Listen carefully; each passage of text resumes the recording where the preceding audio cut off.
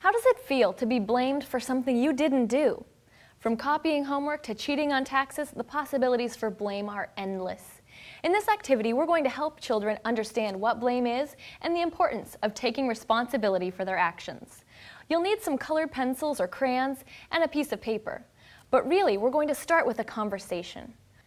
What does it mean to blame someone? Is blaming different than lying? Blame isn't a game. It deals with real people and real lives. After you've discussed blame, have your children draw a picture of a time when perhaps they did something wrong and blame someone else for it. Make sure to focus on the feelings and emotions that go with not taking responsibility for your actions and how that makes someone else feel. Happy, healthy, honest, and friendly. A child who learns character, who learns to take responsibility for their actions, will lead a prosperous life. For Family Academy, I'm Miss Pamela.